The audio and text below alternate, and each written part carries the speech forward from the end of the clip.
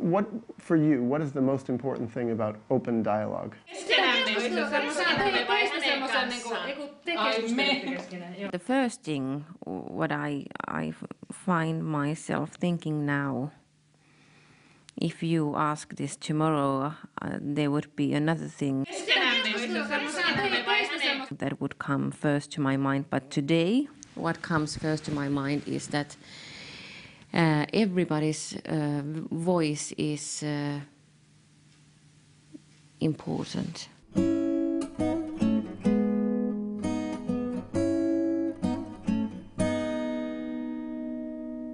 I decided to travel to the north of Finland to visit the land of open dialogue, the place that is getting the best results in the world for the treatment of psychosis. Wow, what's the most important? It's how we work here. Co-research of problems or dilemmas or traumas. They get better results than anywhere in the United States, and I was curious how they did their work. I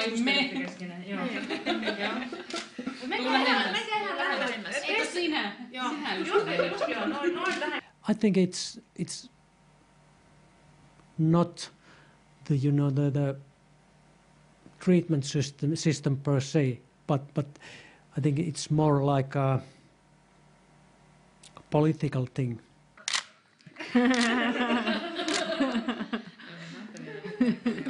I want to see you. We aim at a democratic system where people can have their say about their own treatment, and that we are kind of try to be on the same level with people and being equal with them. I'd read some of their research, and their data were undeniably impressive, but somehow I just felt that seeing them in person would be a whole different thing. Hey, and then you can look up here. I can see your eyes. It's something that happens between people. The sister of a patient, the patient himself, or the nurse. Oh wait, hold on, we have to get the reporter. To bring their understandings, bring their skills and knowledges. We are not professionals who had to know everything right away, you know. Right. We don't go there like a specialist and after 1 hour we tell family what's wrong with you. It's a kind of two-way connecting. It's not me treating somebody, but it's something I risk myself when I enter into a conversation. Who are they? What are they like? Is their fame justified?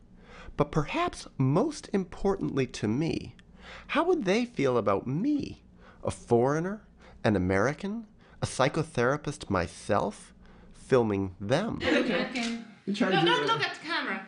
Look at them and say, you can talk to them. Okay. This is open dialogue, right? Yeah. This is real open. This is the real thing? We have the idea of hearing people and creating something together based on that.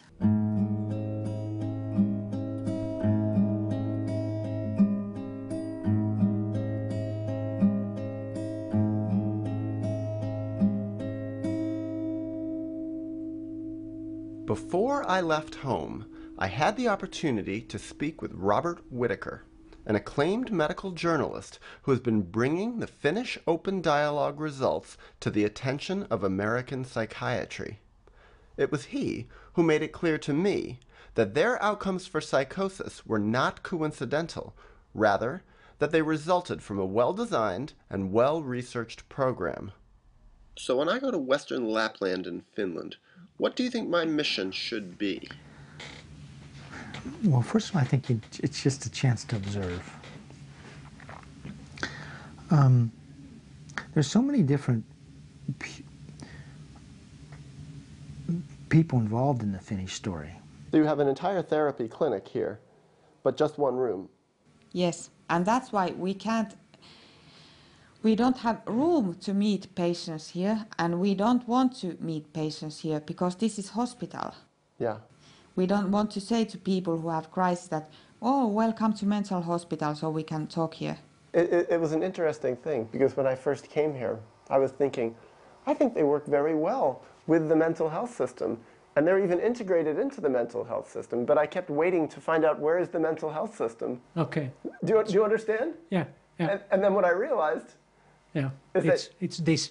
this is the mental health system. Yeah. Yeah. Yeah. And I thought, that's actually fascinating. Uh-oh. Uh-oh. Somebody's calling. When someone calls, when someone needs help, we try to arrange help for him or her right away.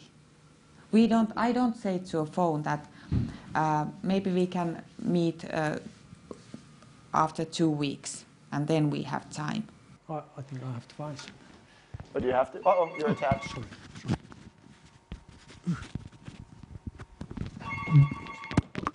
That's okay. Moi. On.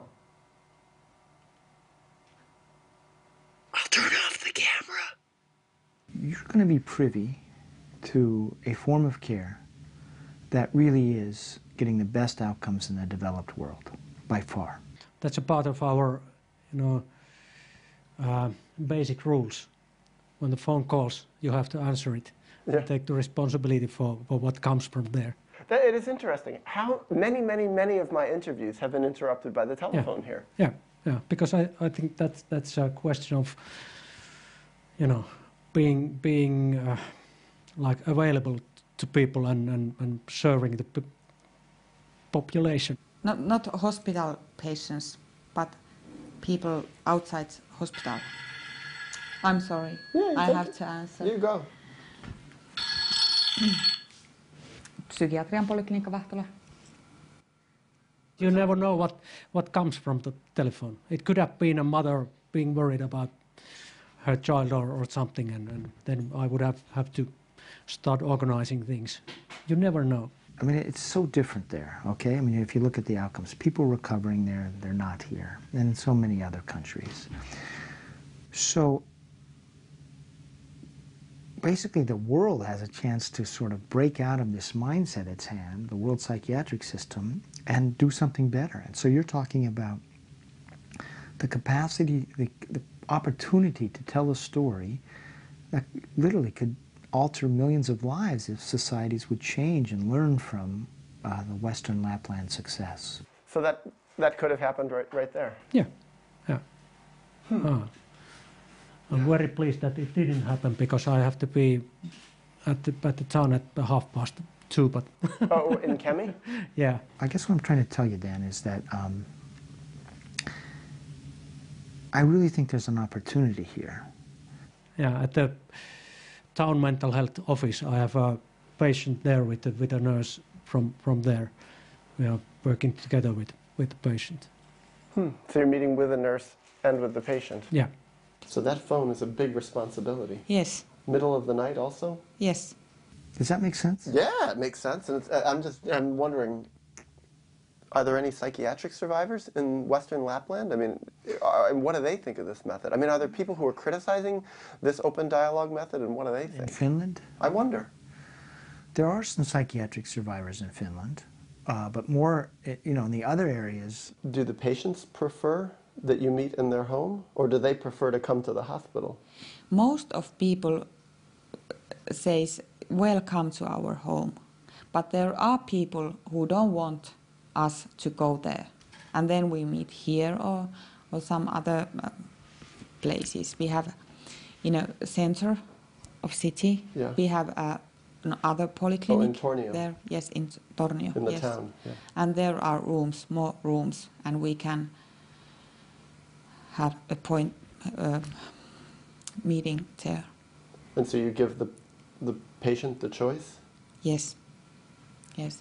But most places have adopted the Western, right, the U.S. model of because medicating. I've gotten people who bought my other movie in Finland and Helsinki, and they're telling me Finland sucks for psychiatry. I remember first coming here.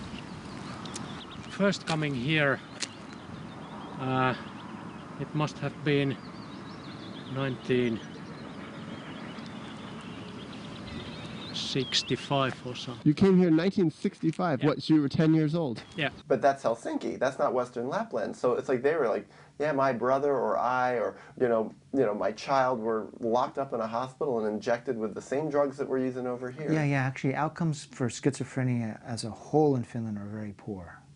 And that actually sort of shows that it's not just the culture. People say, Finland, they do think it's a much different society. Well, there are outcomes where they have adopted the medical model. And by the way, Finnish doctors are being bought off by by pharma companies too. Their outcomes suck. Right. I was singing in a boy choir. For the patients in the hospital? Yeah. We made a trip here and had a small concert here.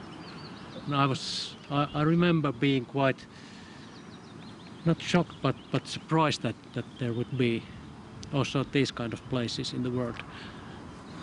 I mean, one of the interesting things here is, this is known as a valley in Finland, this Western Lapland, that actually has a lot of medical problems, okay? And it may have everything to do with the temperature, the light, maybe changing economic opportunities. So it's actually a society that's been under a lot of stress for a long time.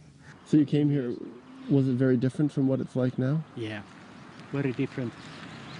It was very worn out hospital and very in a bad shape in many ways and just chronic patients and smelling bad and everything. So it was a scary experience. Yeah. So for them to, sort of reverse this one part of psychotic outcomes, it's not coming as the society as a whole is having this great easy life. They're doing it in spite of all those difficulties. I remember it quite vividly. Really? Coming here with Right the here? bus. Right here, yeah. Strange. Yeah. Singing in the lobby there, inside the doors.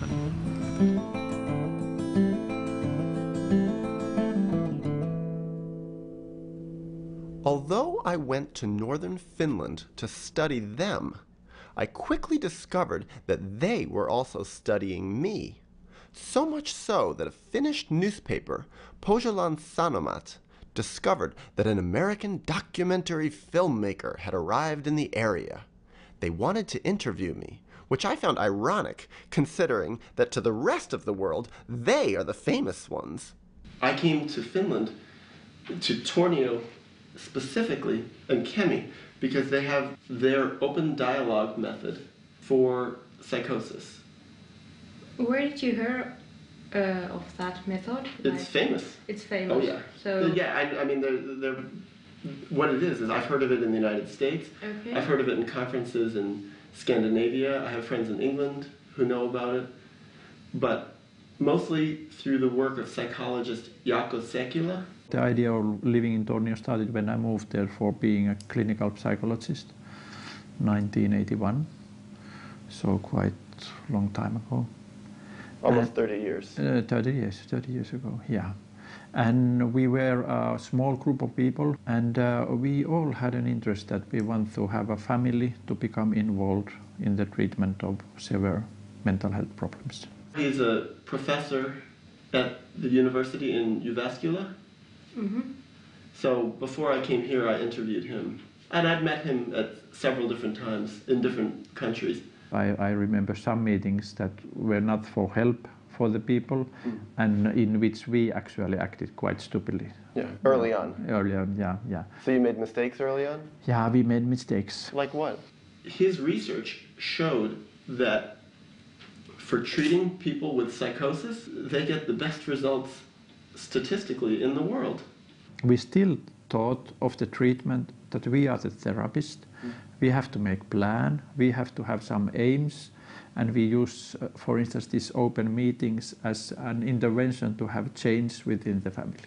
So I was a psychotherapist in New York City for 10 years. What happened was that we didn't realize in the beginning, but while we opened up the door for the family and for the client to be there, for the patient to be there from the very beginning.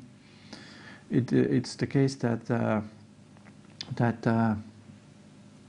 they really take a very decisive and active role in the process. The patient does? Yeah, and the family does.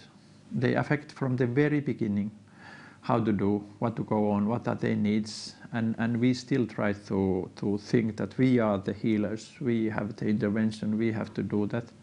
Part of my special interest is showing that people diagnosed with schizophrenia and psychosis can recover fully without medication. Okay.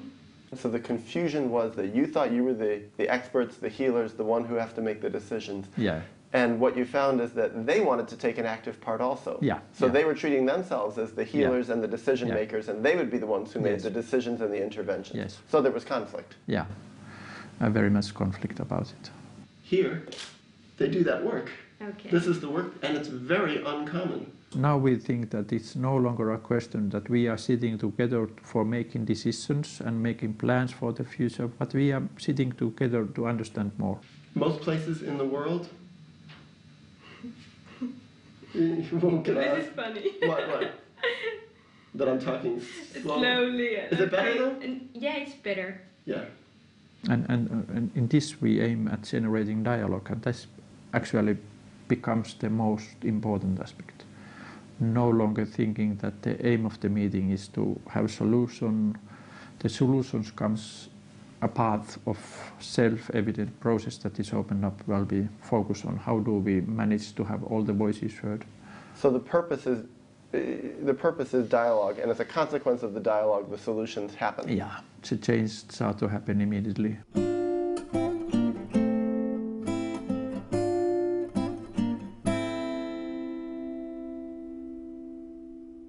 The open dialogue approach is based on several fundamental principles.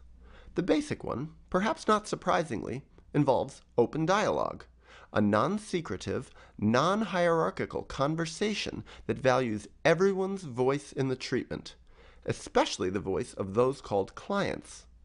Likewise, therapists work in teams where they speak and reflect openly with one another about their thoughts and feelings right in front of clients and their families. Although these principles sound reasonable enough, in actual practice they are a profound departure from almost every mental health model I have observed in the United States. When you decided to become a nurse, did you think you would become a therapist also? No. They called me and asked me, can I come to summer job here? And so I came at one summer, and I'm still here, 11 years now. Really? So you liked it? Yeah. Maybe first year I thought that I'm not sure about this, and I tried to check out different kinds of work in anesthesia and surgery, but yeah, I'm very pleased that I stayed. What was difficult the first year? You know, that dialogue. What I like about this is just that you can, like, how do you say in English, bowl around with ideas. With you can what? What, you know. Bounce ideas? Yeah, with your colleague and with the family. And right in front of the client? Yeah, and with them. Not about them, but with them. You know. Talk with Marianne about something and then ask the patient that, but what do you think about what we were talking about? And yeah. We sit down, and there was a patient, maybe a wife or someone from the family, and a couple of nurses, doctor, and we start to talk about the situation. I thought that, okay, what are we sitting here? We know what is going to be and what is going to happen. We have to take this person in the ward, and why are we sitting here and discussing still? But until you understand that this discussion there's meaning. When I wake up in the morning, it's very good when I see my timetable, my calendar, that I have, for example, 5 clients or maybe 6 today, and I have team. I have someone who can work with me. It's very good idea. It's make me feel good. The thing that we are sharing the work all the time is that we are ventilating it all the time as well. Mm-hmm. So the thoughts are kind of, they are in a movement all the time. It's very helpful when you can share your thoughts and your feelings with someone in that treatment situation. You can reflect. The first meeting with the patient, patient can be first a little bit, why 2 workers? But when we explain it and when we start working and discussing together, so he or she finds out that it's good. And sometimes we are 3. For example, when we have a new patient, psychotic, with her or his family, then we often take 3 therapists.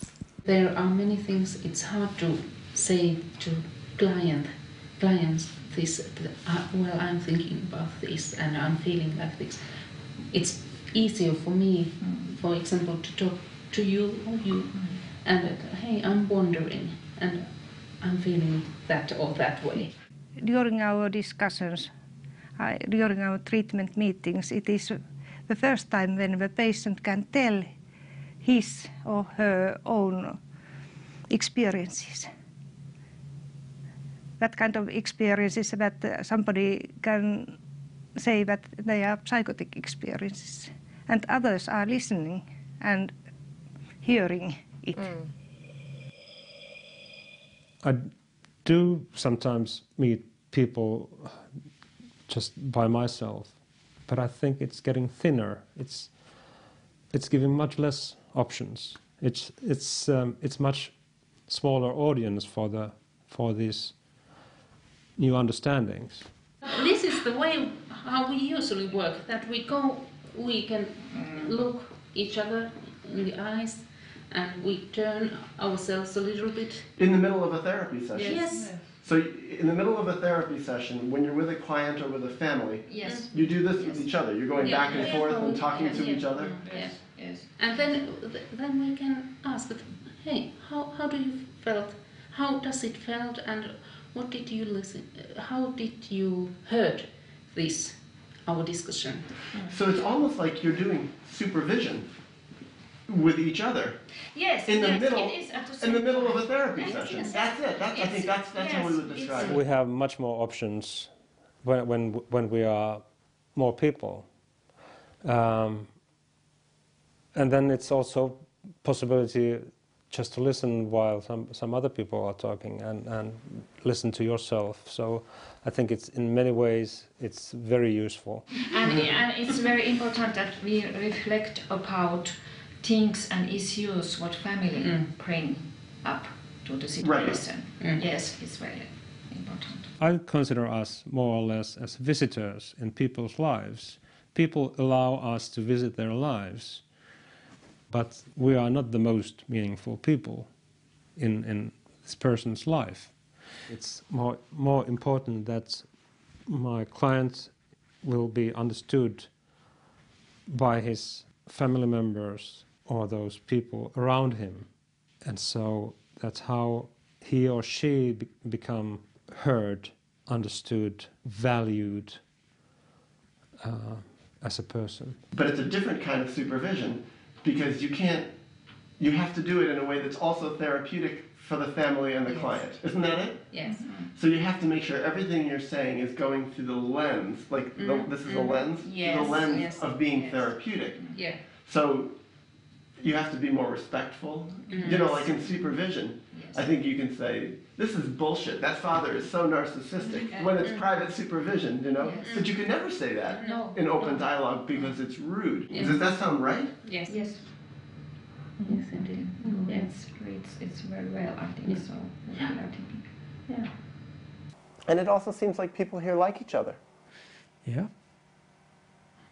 Yeah, I'm actually, when you say that, I think that's one big thing, that this is a small area, and if we have 100 people working here, working crisscross with each other, so people know also each other quite personally, you know.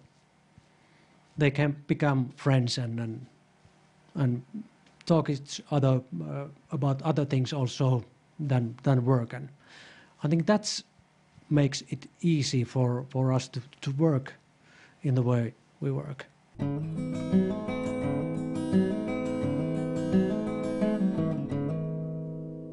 I ended up spending 2 weeks in northern Finland and became friendly with many of their clinicians. While talking off camera, I learned that several, to my surprise, had little experience working in a non-open dialogue system, to the degree that many appeared to underestimate the international significance of what they were doing. So your whole professional experience has been in this open dialogue system? Yes, but I have a experience on a meeting in a different area. A conference? No, like a patient that has gone to a different precinct. Yeah. And a different area, outside of your regular work area? Yeah. And because we are outpatient clinic, that we treated him at home, but when he goes to another place, he goes to hospital, and we go to meeting there to try. So you went there? Yeah. How was that?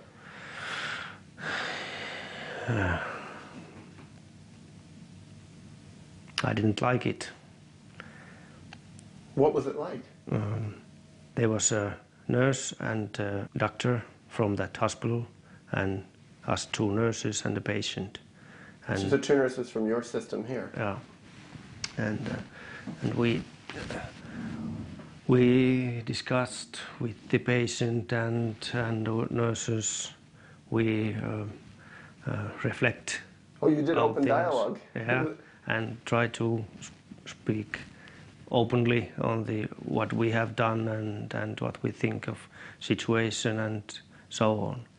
But during the meeting, the doctor just listened, and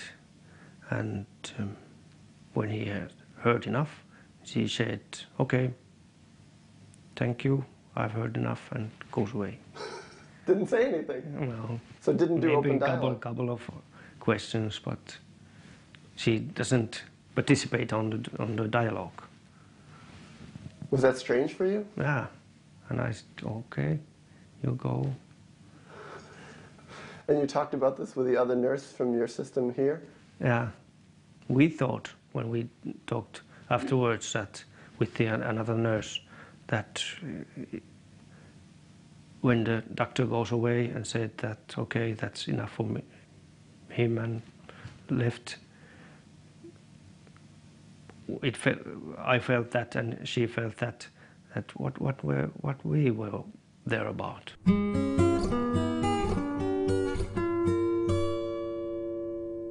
I was very curious how clinicians in Western Lapland approached the subject of neuroleptics, that is, antipsychotic medication. From what I have observed and studied, the use or non-use of neuroleptics is probably the most important factor correlated with recovery from psychosis. But before the essentials of the Finns' relationship to medication came to light, I found it important to explore some background, not just on neuroleptics, but on the Finns' conception of the very meaning of psychosis. So most places in the world, when they have a person with psychosis, they put them on very heavy medication immediately. Is that like all over the world or just in the western part? It's definitely in the western part of the world, but it's shifting to all over the world. And there is research showing that people with psychosis do better in third world countries. What they did is they compared schizophrenia outcomes in poor countries of the world, specifically India, Nigeria, and Colombia, to rich countries, US and other European countries, quote, the developed countries, developing versus developed. Now, in each study, they found that outcomes at the end of 2 and 5 years, one was a 2-year, one was a 5-year study, were much, much better in the poor countries of the world, especially in India and Nigeria, by the way. Okay? And it was so dramatic, they said that living in a developed country is, quote, a strong predictor that you'll never fully recover from a psychotic or schizophrenic break. All of us could have psychotic problems. It's an answer to a very difficult life situation. And when I face with a situation which is very stressful for me, so I can start to hear voices, for instance. And what happens in those voices or those experiences that I have, they can include something that previously has happened in my life. We have to listen. We really have to listen and let them talk what has happened. And we can't know. Maybe some stories are so crazy. Maybe crazy. What is the right word? We have to ask more about hallucination, and we have to ask more and try to understand what has happened. We don't say that you can't speak about hallucinations. We have no right to say that that is impossible, because we really don't know. Yeah. Usually it's not only that we are talking that we have an open dialogue system, but we dialogue have to really be open. So one of the things they hypothesized, the WHO researchers, is, well, maybe what the difference is that people in the poor countries are better at taking their antipsychotic medications. They live in a different environment where they follow doctors' orders better, and so they looked at medication usage. So the hypothesis was more medication usage would be associated with better outcomes. And they're hypothesizing that the meds should alter the long-term course of schizophrenia or psychosis. It's a valid hypothesis. That's what you'd expect drugs to do, if you're going to find them useful, is to alter the course. But what did they find? They found that in the poor countries of the world, only 16% of the people were regularly maintained on antipsychotic medications. Whereas, of course, that's the standard of care in the developed countries. So here in this study, we found good long-term outcomes, much higher recovery rates associated with not maintaining people on medications. Very seldom, very seldom I've been prescribing antipsychotic medicine. And usually... What is the reason for so seldom prescribing it? Well, I don't actually...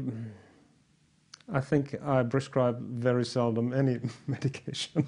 So that's one point. That's one point. In the first meeting, it's very non-understandable. I cannot understand what does it mean. I'm very confused. But later on, step by step, I start to realize that actually she is speaking of something that has happened in her life. And this may be the first time ever it become possible to have some words of those experiences. It's in a way a kind of metaphorical way to speak of things that beforehand did not have any words to speak about it. Psychotic meaning making is meaning making, and I want to have dialogue around meaning making, and I don't think we should medicate psychotic meaning making. Oh, by the way, the WHO investigators eventually then did like a 25-year follow-up study of the patients in the poor countries. And it's really remarkable. I don't remember the statistics exactly, but somewhere between roughly 70% of the patients in that initial cohort of schizophrenia patients diagnosed in India and Nigeria, diagnosed as schizophrenic by Western doctors, not local doctors, so by Western standards, 20, 25 years later were working, asymptomatic. They just weren't schizophrenic anymore. They weren't psychotic anymore. And for that reason, it's very important, actually extremely important for us to take it seriously, to start to listen what are her words. And step by step, she perhaps have more and more words to her experiences. There's some kind of dilemma in your life and in your emotional life. And when you start to work with that dilemma, the symptoms can go away as well.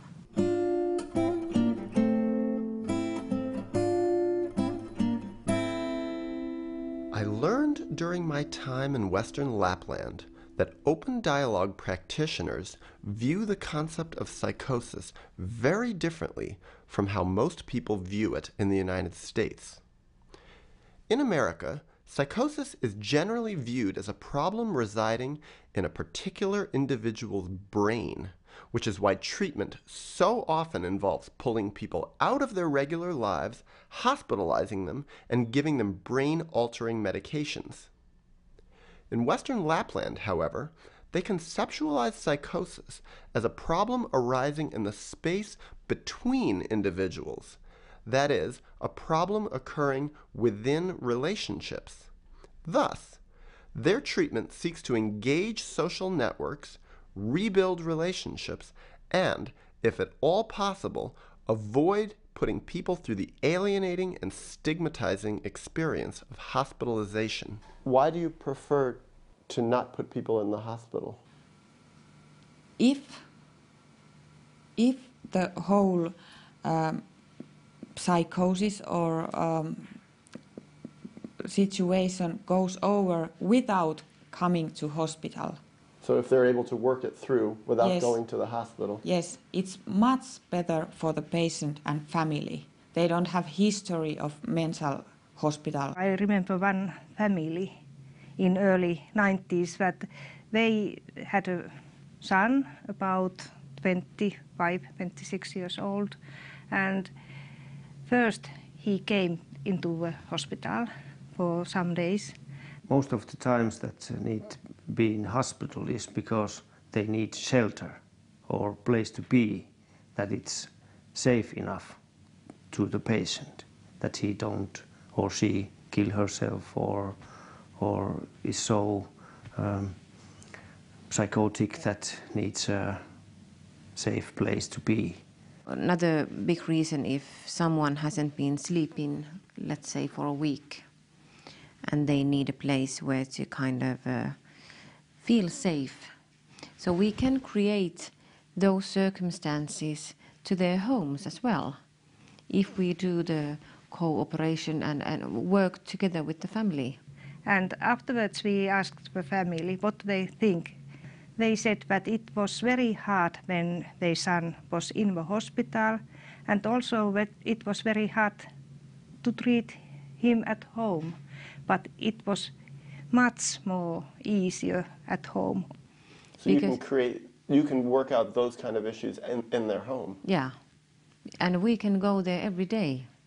We can be there, let's say, we can have a treatment meeting, and then one nurse can stay there during the evening shift. Like all night long? Yeah. With the patient? The family. With yeah. the family in the home? Yeah.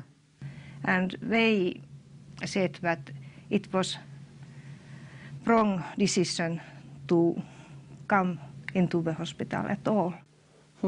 So that just avoids the need for hospitalization then? Yeah. And when we are home, there are more possibilities to have the conversations about the situation. Very often these relatives comes to help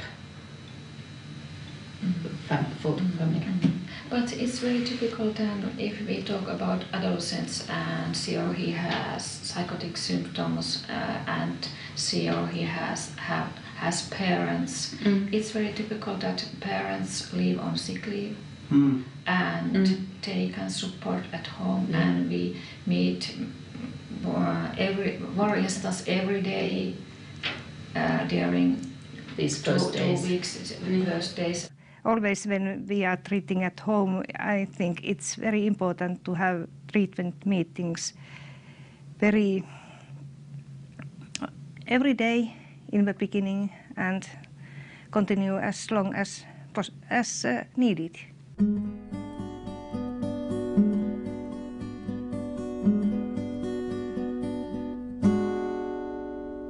Although I would ideally prefer a mental health system for psychosis that avoids neuroleptics entirely, the Finnish open dialogue clinicians employ a selective use of medication model that comes closer to my ideal than any major program I've seen in the United States. For that reason, I found their point of view riveting and in many cases based on such common sense that I wondered why it wasn't being utilized more widely in the Western world. Now I ask about your documentary. When it comes out, what it is? I'm not sure yet. Okay, I don't know. You are just doing... I'm making the movie first to show people in the world that there are better treatments than the conventional treatments. So here in the United States, where we've really embraced the drugs for life form of care, we see a explosion in the number of people, quote, disabled by mental illness. And we see all these other problems in terms of people dying early, etc., and low employment rates, decreasing employment rates.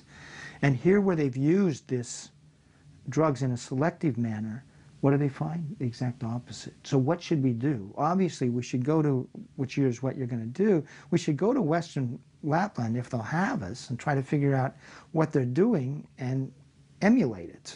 Quite many people, psychotic people who come to us, they get some kind of medication.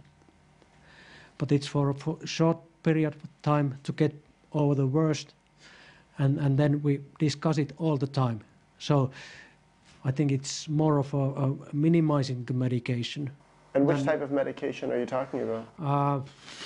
Well, I'm not expert in those, but not so much about, you know, neuroleptics, but more of a, you know, sleeping pills or some anxiolytics. We used it during the first week because the situation when they call us, so we will see them in the first 24 hours. And the situation is usually so that a person hasn't been sleeping for a week or two. It's always here that we just consider that how many tablets we give. We don't prescribe a box of tablets, but we think maybe for 1 or 2 days use 2 or 4 tablets. So that's the most common that they use in a short term, just 4 or 5 days or so, to get sleep and so. But in some cases they can use neuroleptics, but it's also a short term and in small doses. In the beginning of the treatment, we have to, it's my opinion, have to avoid neuroleptic medication, but then if it's needed. In any, let's say in 1 year, of all the patients that you see that have psychotic issues, what percentage get put on neuroleptic medication? About 30. 30%? Yes. So 70% don't ever get neuroleptic Yes. medication. Sometimes there are situations that the patient need medication, also neuroleptic medication. There can be so kind of situations. Here's a question I have. We were upstairs in that staff room, and I was playing with a pen. Did you see that? No. Well, I was playing with this really nice pen. I said, someone left their really nice pen here. And then I turned it over and it said Seroquel. Yeah. So I thought, it's even invaded this place. Yeah. And then I see the people are using the mouse pad that says Risperdal. yeah, and Effexor. Yeah. But how we talk about that medication, and we have to be careful that those doses are appropriate, that there are no side effects. Well, of course they come here as well to talk about the medication to doctors. They do? Yeah, and they bring good food many times and pancakes and stuff. And also we are going to have a day for staff next autumn. And so we have invited a person from the drug company to come and tell about Seroquel, and then they are going to pay our lunch. How do you feel about that? It's okay for me because we are just listening them. Is that it though? Yeah. It's quite usual for us to discuss a lot about medication. Also with the psychiatrists, when they're prescribing medication to some patients, then I would quite often ask, why do you prescribe this? What do you hope would happen? Would there be another? And you say this right in front of the client? Yeah, because I think it's fair. Yes. Just fair to say what our prejudices are and what our thoughts are in front of the client. Yeah. Well, actually, Birgitta, she's our doctor in polyclinic, and she said that she's not going to call them. She doesn't do that. Right. So, but one of our nurses went to the educational days, and she asked, because we said, okay, because we get a free lunch. Right. So take it. I remember 2 patients I prescribed and tried to tell you had to take this medication, but they never do that, and they are quite well. So you prescribe, so there are even cases where you prescribe the medication, and they don't even take it. Yes, and tried to tell them that they have to take it. And they didn't? Yes, they didn't, and they are getting well. Anyway. Against your advice? Yes. I wonder this. If you feel a patient needs neuroleptic medication later in the treatment, do you consider that a failure? No. No. There are so many other ways to help. There are so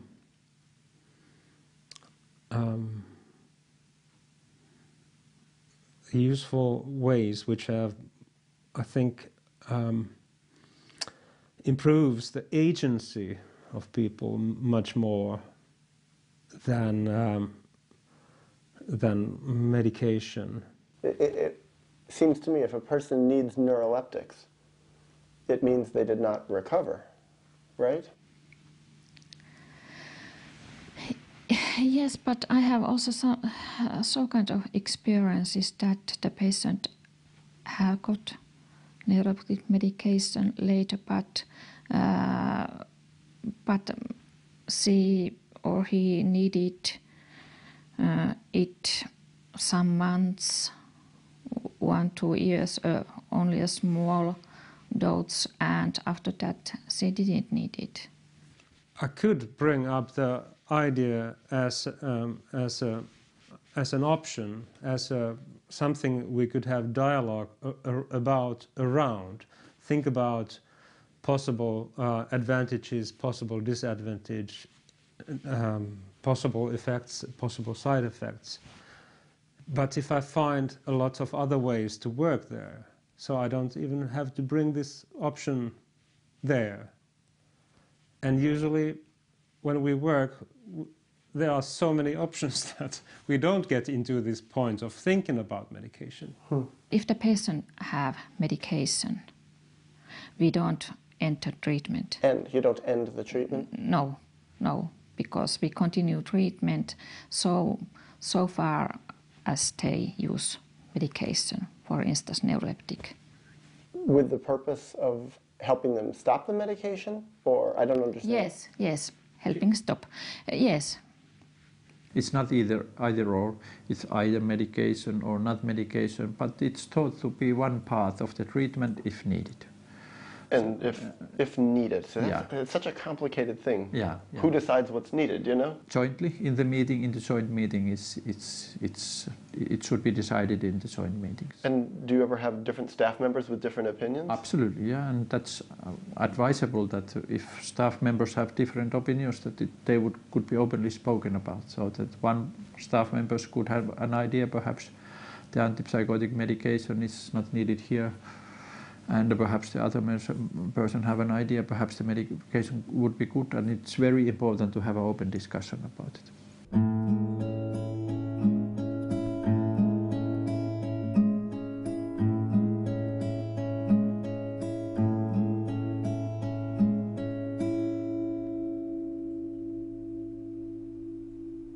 A fascinating thing I discovered in Western Lapland was that their clinicians were not, unlike so many of my more progressive colleagues in the United States, afraid of getting in trouble for the work they did.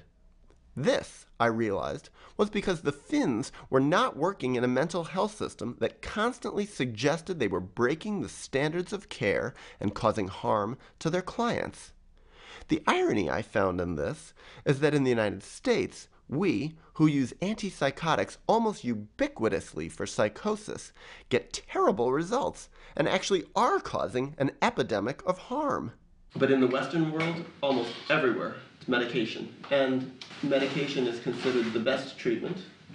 And if a therapist or an organization does not use medication, they're considered dangerous. Okay. It's considered bad treatment. It's very, very difficult to survive as a person with prescribing powers and not put people on antipsychotic medications. And even if you're a therapist without prescribing powers, you're expected to work within that model of drug-based care. And it shows really the extraordinary capacity of a storytelling partnership in the United States that really has extended its influence, and that is born of the drug companies and academic psychiatry, along with NAMI, to tell us, in essence, a false story and incorporate that belief in a sort of a real profound way. Are you at any risk with your medical license because of the way you work here? Having gotten so far away from a medical way of working? No, I think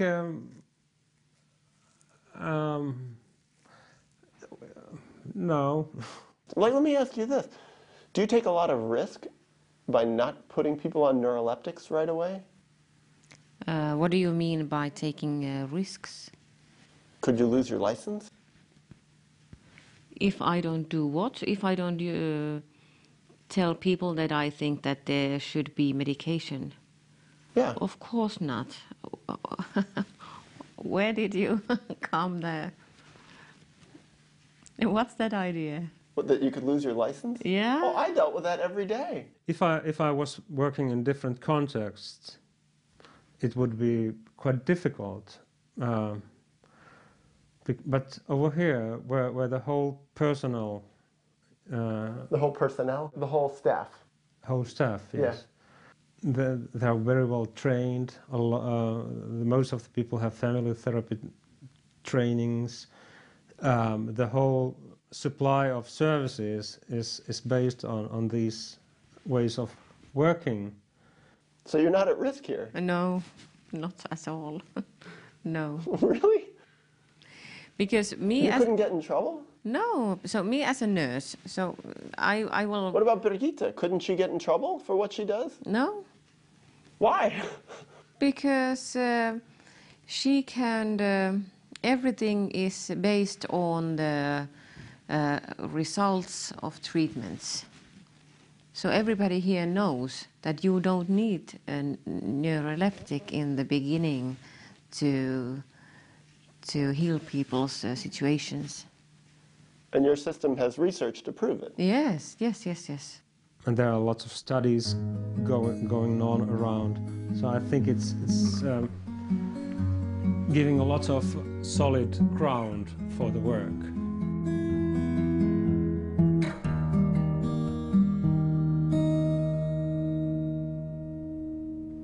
Let's now look at the numbers. What actually are their results? It was, after all, a cursory review of their outcomes for psychosis that drew me to northern Finland in the first place, and these same outcomes that are causing the world to take note. Their adoption of this selective use of meds really came out of a national Finnish study where they were testing sort of psychotherapeutic care. They had 6 sites in the study. 3 sites did not initially put people on the meds. The other 3 did, and everybody gave them psychotherapeutic care. Tornio was one research site in which the antipsychotic medication was not started in the very beginning, but it was decided that first we have to see how much this very strong psychosocial intervention is helping, and the antipsychotic medication is used only if it's not helping enough. And the thought was in the experimental sites is that if people started needing the drugs, you could put them on. Okay. On the whole, the experimental sites, 3 had a little bit better outcomes. 2, it was the people who, in those 3 experimental sites, that were never exposed to meds in the 2-year study that had the best outcomes, all right? That fits with what we know before. But there's one other key thing. There was really only one of the 3 sites that really, after the end of 6 weeks, tried to keep people off meds, okay? The other 2 basically reverted to the old standard of care and put people on meds. That was in Western Lapland. So not only did they watch the progression of people getting better after 6 weeks, they kept it going. During 5 years' time, it happened that 1/3 of the clients used antipsychotic medication, 2/3 did not need. This is in your program? Yeah, any antipsychotic medication. At 5 years, and half part of the medication could be discontinued as well. Half what? Could be discontinued, stopped. So of the 1/3 that did take medication? Yeah. Half of those people were able to discontinue their medication. Yeah. So now you're down to, at the end of 5 years, 1 out of 6 people is still on medication, Yes. and only 1 in 3 ever took it at all. Yeah. And what did that evolve to there? That evolved to a form of care where they now have, the best outcomes in the Western world, by far. How do they use meds? Well, only about 1/3 of their first episode psychotic patients are ever exposed to medications. Okay, at the end of 5 years. So you take 100 first episode psychotic patients in Western Lapland. 5 years later, only 33 will have ever had a single dose of antipsychotic medication. And only about 20 of that 100 will be on the drugs continually. Okay? So that was already, that is a very different compared to the mainstream idea where it is thought that antipsychotics medication should be used in any case. Every case. Every case, yeah. Now, what are their outcomes? At the end of 5 years, roughly 85% of their first episode psychotic patients are asymptomatic and either working or back in school. So only about 15% have become sort of chronically ill and on Finnland disability. Whereas in the United States, if you have a first psychotic break, or if you have a first schizophrenic break, you're basically told, we'll try to stabilize you and then go on disability. That's the expected course. Of the 85% who recovered after 5 years, what percentage of that 85% was on medication and what percent was off medication? Actually, I have not looked at that path. Most of them did not use medication. Most meaning more than 50%? No, 90%. There's an assumption, of course, that once someone has schizophrenia, they always have schizophrenia, and you don't see it that way. No. I think it is only the name for something, and you can get quite healthy afterwards. Without medication? Without medication. This tells us of something else that's possible. Radically possible. Radically possible. And by the way, they've been doing this for 20 years now, basically, or 18 years. So this isn't a fly-by-night study? It's not a fly-by-night. And they've done study after study after study. This is the best studied cohort of patients in all of Europe, really.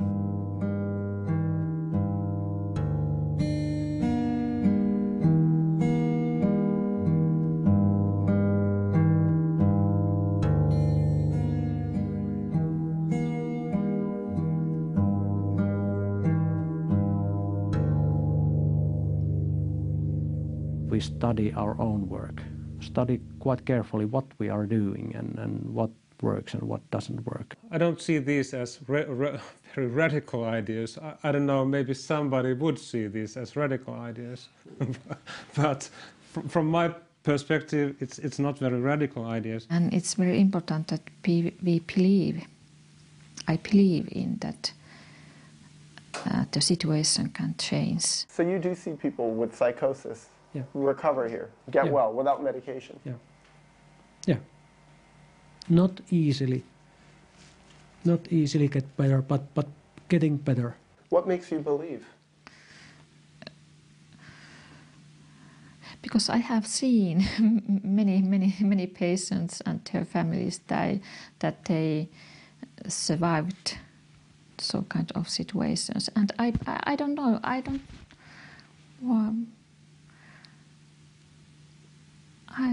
believe. I have seen that you can recover from the psychosis without heavy medications and without hospitalization. So that's just the way that I think. So you believe that people can recover? Yeah, not only believe. I think it's true. I've seen it.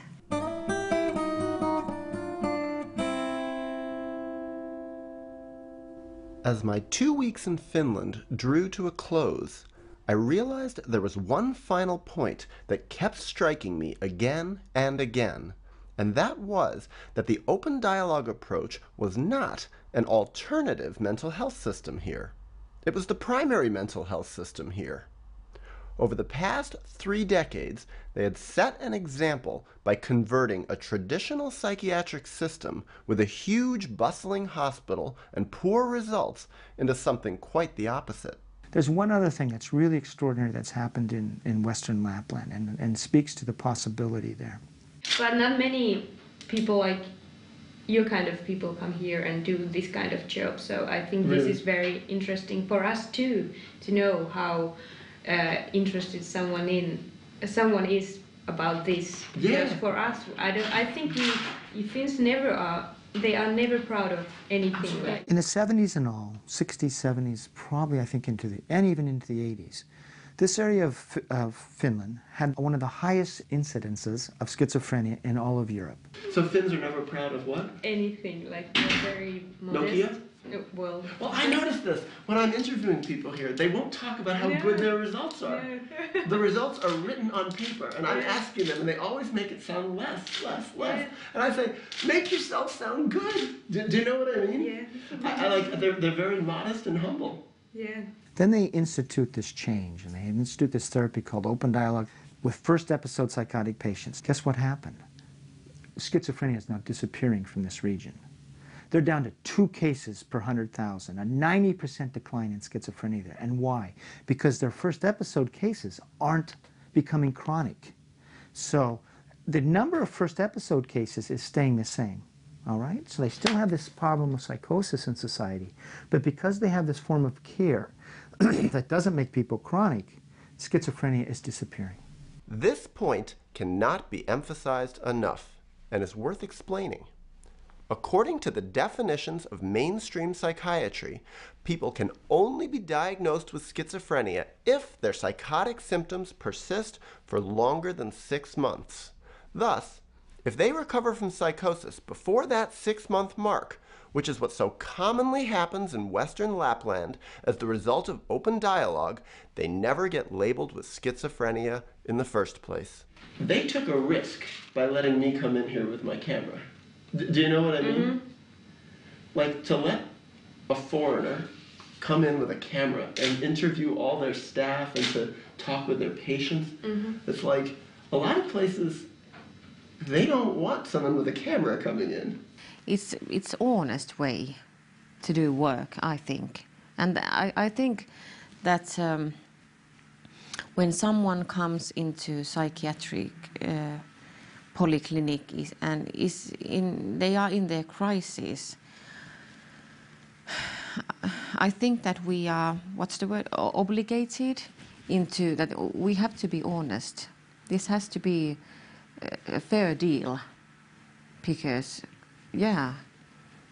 otherwise it can't heal anyone. Like, what if they could say this? This would be much more common, because I had some places that I wanted to go to that said, you can come for 6 hours, you can talk to 2 therapists, no conversation with patients, and we need to see everything that you are going to put in your movie before you put it in. I think our system is, our people are working very hard, and I can trust them, and they are very reliable and responsible and that kind, and very good trained people. They know what they are doing. And you know what also, this was very interesting. I didn't know if they would let me come here, because I'm a stranger, I'm a foreigner, they don't know me very well. So I was emailing with Jaakko Sekula. And I said to him, well, don't worry, I'll be very nice, and I will ask respectful questions, and I won't make your program look bad. He said, no. He says, you go in there. He says, you ask whatever you want. And he says, you don't try to make us look good. He says, you make it real. You make it honest. Do you understand that? And I said, this is really interesting. I said, good for him. He's got courage. Here's something that I think people might criticize open dialogue for. They say, but having so many different therapists there must be very expensive.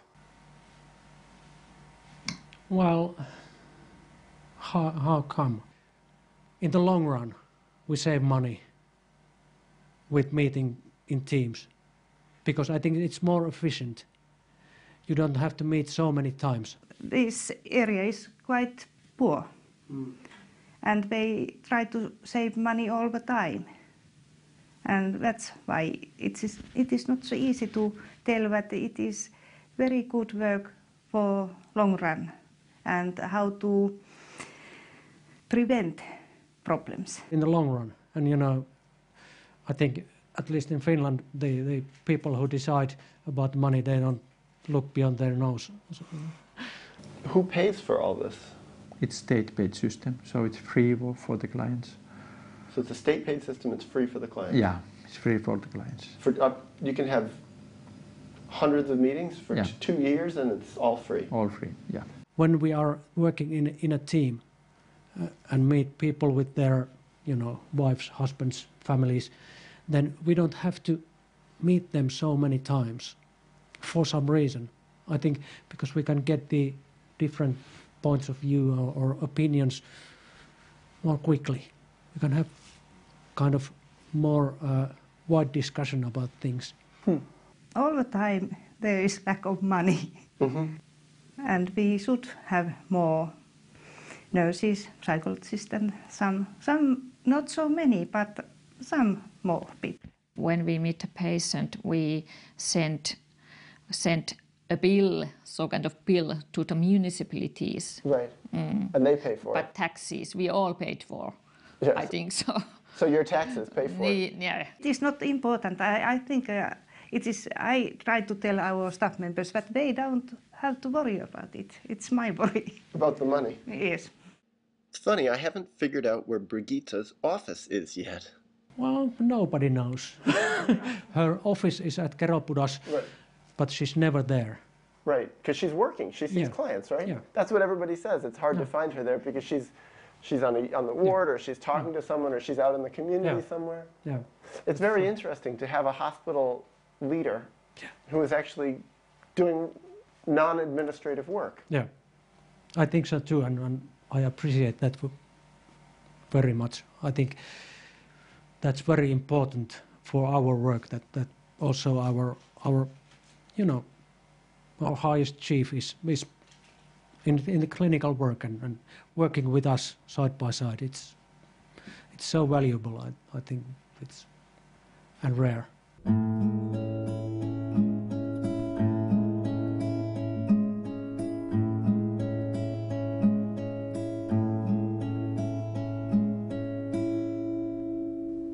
Before I ended, I wanted to hear people's final reflections on open dialogue.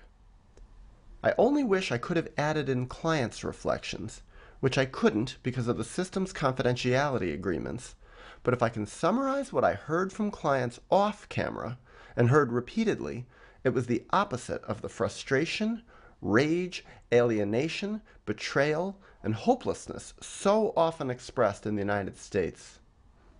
Here I heard expressions of satisfaction, mutual respect, togetherness, trust, and hope, which, incidentally, and by now, for me, not surprisingly, were the same things I heard from the staff. Some people think that this is my work life and this is my personal life. But in a way, I don't see the difference because I think that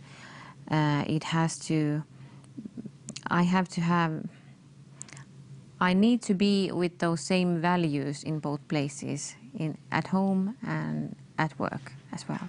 Yeah, can I get you to sign my paper so I could use this? Yeah, sure. Will you sign it too? Okay. About 85% that basically recover, right? Their unemployment rate is lower than the background rate for all the Finnish population as a whole. So they're doing better in terms of employment than the general Finnish population overall in terms of working. That's right. So that's really extraordinary. So I just feel... Yeah, you can see that. This is the one who I interviewed this morning who said, this is... Oh, no, not her. She's the one who is... He's fine. Päivi, yeah, she says, oh my God. To get know patient's family and meet the whole family, to hear the voices from the whole family. I think that's the most important. And then this is the man, Jaakko Sekula. Every year, between 5 to 7% of the population participates in these open meetings. And now this has been going on for almost 25 years or more than 20 years. So it means a big part of the people in the area has at least sometimes been participated into open meetings. She's the head psychiatrist. She runs the whole organization. I liked, when I came to work here in Kerobudas Hospital, I liked most the teamwork. It was so nice to talk to people and not to know everything, and not to know answers always. She's a she's a nurse and a family therapist. I have thought many times that I like to move Oulu because of my private life. So you would like to move to Oulu? Yes, because of my private life, but I haven't done it because I like the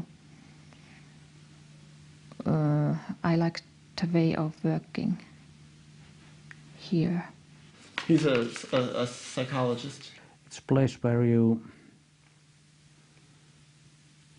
can be inspired over and over again by the people you are working with and by your colleagues.